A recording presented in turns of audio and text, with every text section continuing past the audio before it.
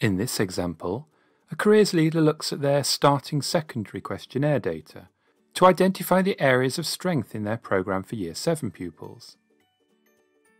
Firstly, the careers leader selects Pupil Questionnaire on the navigation bar. Then they click on the Summary Report on the second tab. To start identifying areas of strength in their programme, the careers leader sorts the students' answers in the Careers Knowledge and Skills section of their questionnaire by positive responses. The careers leader then looks at the questions that have received the most positive responses from Year 7. In this example, they can see that highest percentage of students, 63%, answered question 7 positively. Question 7 asks students, "Do you know any trustworthy websites that can help you decide what to do in the future?" Earlier in the term, all Year 7 pupils had completed a Benchmark 2 activity about trusted online sources of careers information. The careers leader can see from their questionnaire data that the majority of pupils are now confident in knowing where to find this information. As the activity was successful, the careers leader makes a note in the activities notes section to copy the activity into next year's plan.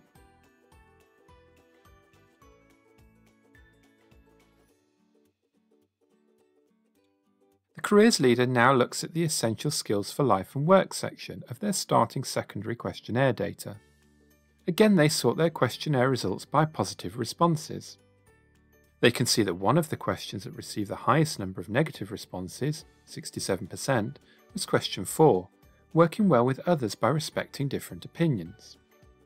The careers leader also sees that question 2, solving problems by thinking about positive and negatives of different opinions, also received a high number of negative responses, 70%.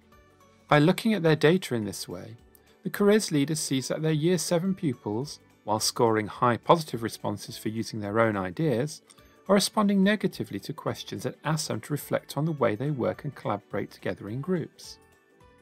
Using this intelligence, the careers leader looks for resources on teamwork within the Skills Builder Hub. This is accessed by selecting Careers Partner Skills Builder Framework on the navigation bar.